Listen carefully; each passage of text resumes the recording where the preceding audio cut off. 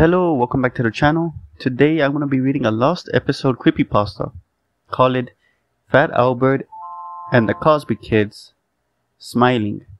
This creepypasta was suggested by Jeremiah McDermott. Thank you, Jeremiah, for the suggestion. I appreciate it greatly, and I really enjoyed reading this lost episode creepypasta. And for anybody else, if you have any suggestions for creepypastas or SCPs you would like me to read, let me know in the comments down below. If I read your suggestion, I'll give you a shout out in the next video. So again, thank you, Jeremiah, for the suggestion. I appreciate it greatly.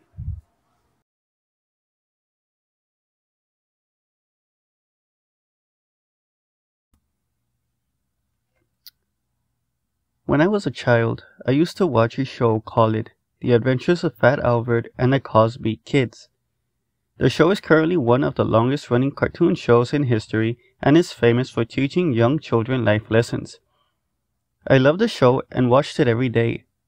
However, by the age of 13, I stopped watching the TV show. I am now grown up and living in an apartment in New York.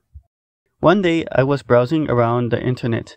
I found a site that was selling episodes of Fat Albert and the Cosby Kids. I scrolled it through and saw that they had the whole collection. Naturally, like most people my age, I bought the collection to relive my childhood. I received an entire DVD collection in the mail of all of the seasons. Oddly enough though, there was one that I received that was on a VHS. I did some research on the internet, and what I got was a few posts discussing an episode of Fat Albert that aired for only a few minutes. According to the fans, the episode was just beginning to start up, but then right as the theme began to play, the show cut to static and an announcement was made on CBS, the channel that Fat Albert originally aired, that tonight's episode of Fat Albert and the Cosby Kids was cancelled and another episode was played instead. Upon realization of this, I became excited, not only because I now have the complete collection of my favorite show that I loved as a kid, but I also have some rare unreleased episode. I decided to play the episode titled Smiling. First, I got out my old VHS player and plugged it into the TV and put the VHS in.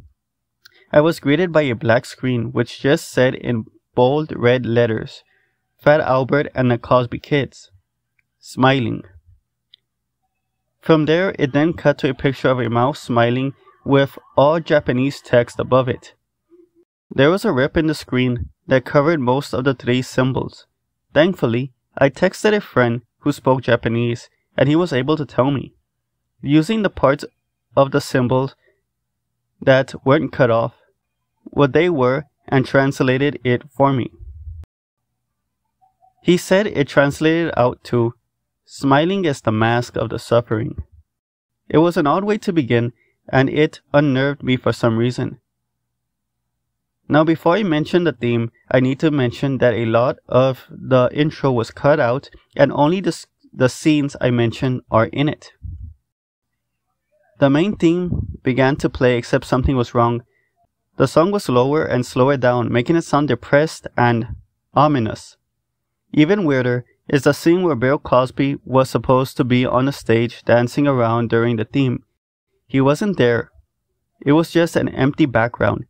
It then cut to the scene where Albert's friends are supposed to be carrying him, but instead it was just a picture of Albert lying on the ground and footsteps leading off screen in the direction that they were carrying Albert.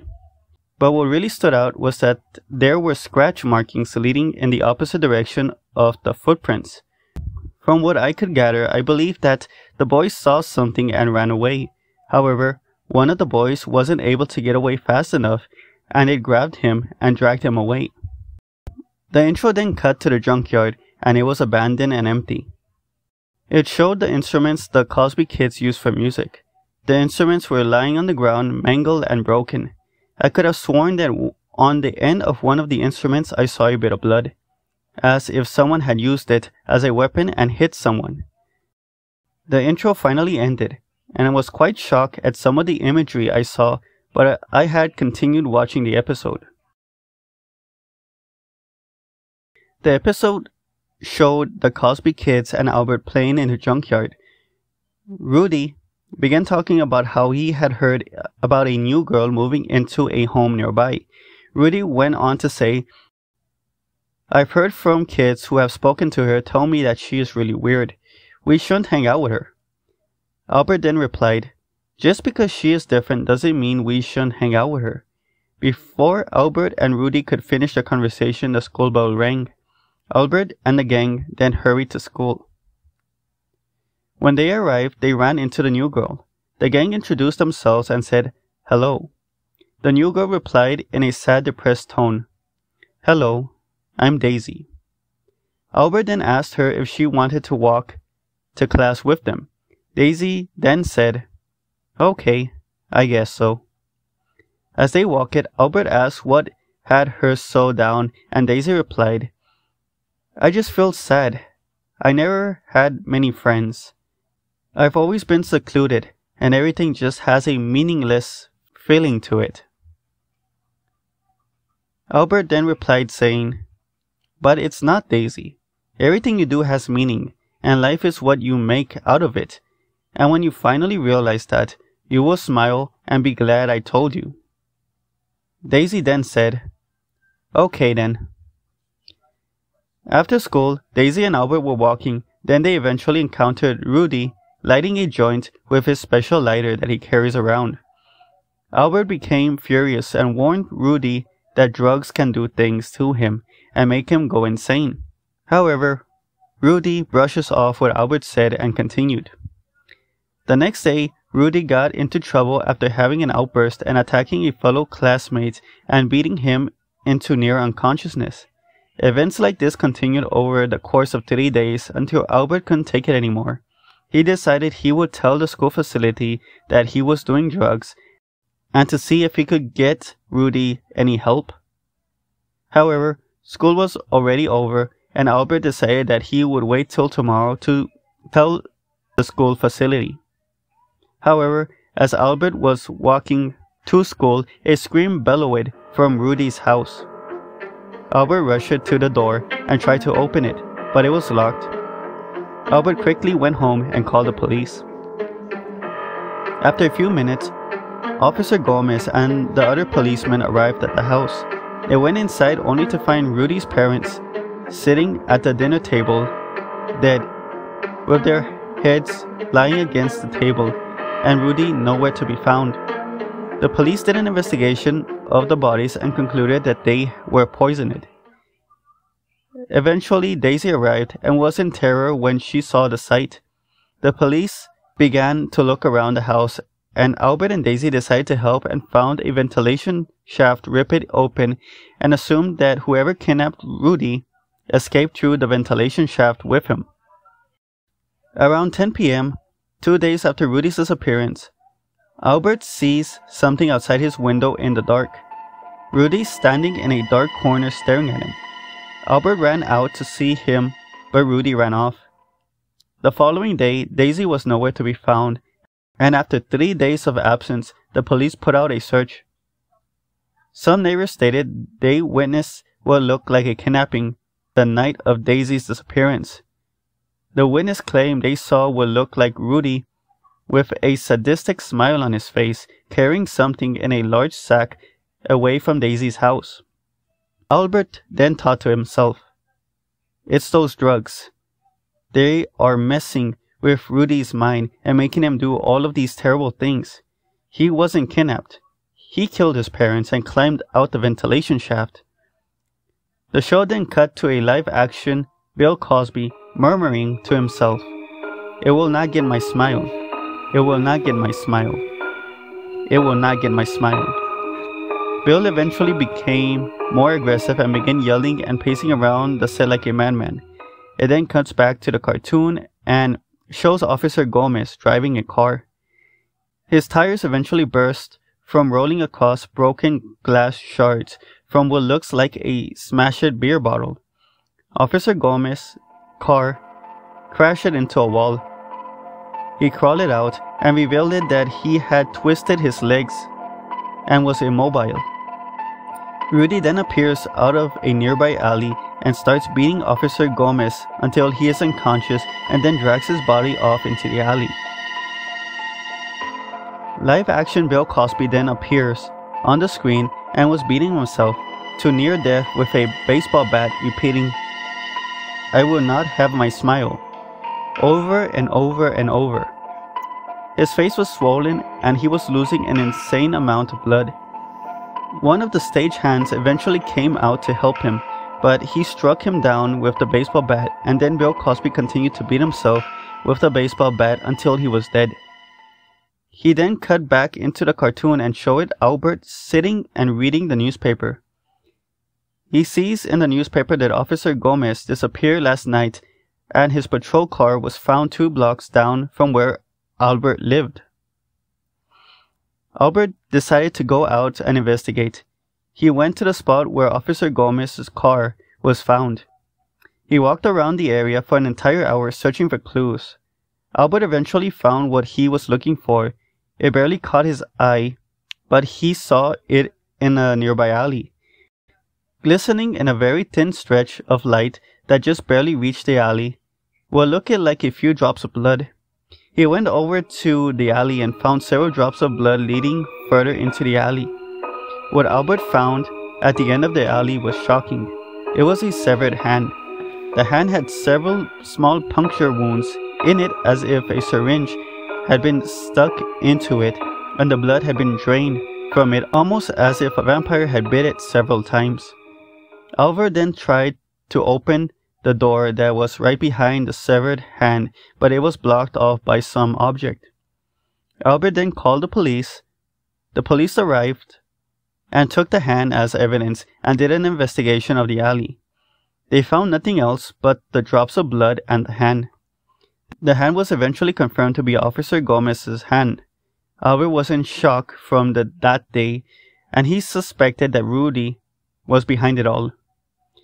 Albert got the remaining gang together and decided that they would look for Rudy to confront him. They searched and searched but found nothing. However, after a few hours of searching, Russell got bored and wandered off. The rest of the gang noticed this and went looking for him. They eventually found Russell standing in an alley, staring at Rudy. Rudy then grabbed Russell and ran off with him, and had a huge grin on his face. They followed Rudy without him noticing, and Rudy led them to a warehouse. Albert decided that the gang should stay out here and wait.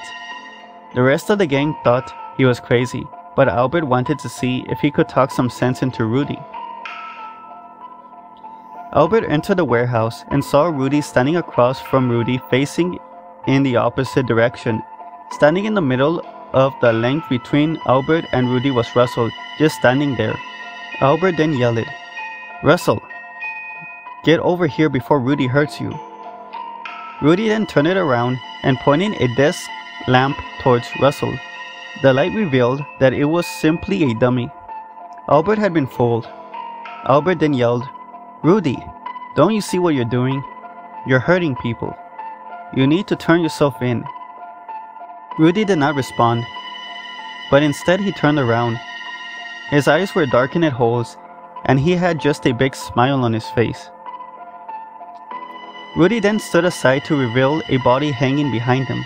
The body was hanging upside down from the ceiling, and its face was skinned, showing only an underlayer of muscle and tissue. The body was also wearing Rudy's clothing.